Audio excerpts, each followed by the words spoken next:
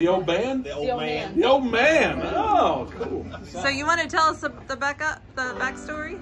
Tell us the backstory about the old man.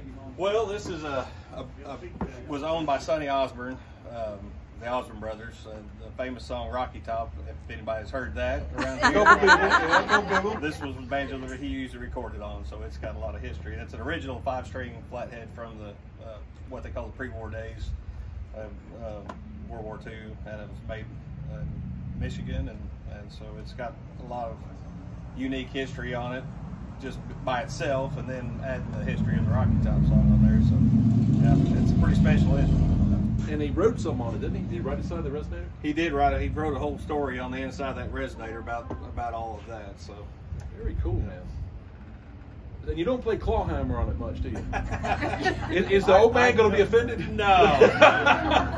Sonny's going to come back and get you. Yeah, he's going to curse my right hand. Ooh, what a pretty sounding Banjo. All right, we'll play a little Old Joe Clark because that's what's in my brain. All right, let's see.